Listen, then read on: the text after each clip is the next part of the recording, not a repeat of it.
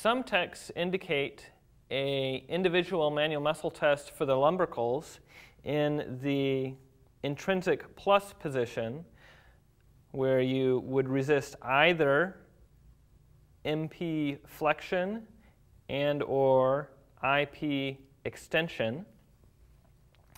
This test, however, would test all intrinsic muscles of the hand, both the lumbricals and the dorsal and palmar interossei all have this same action of flexing the metacarpal phalangeal joints and extending the interphalangeal joints. Therefore, I'm of the opinion that you cannot isolate the lumbrical muscles. Although the lumbrical muscles have a moment arm that's maybe twice that of the dorsal interossei, the interossei have a cross-sectional area about 20 times that of the lumbricals.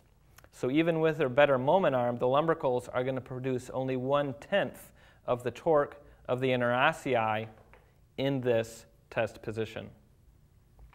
So again, I am of the opinion that there is no real individual manual muscle test for the lumbricals.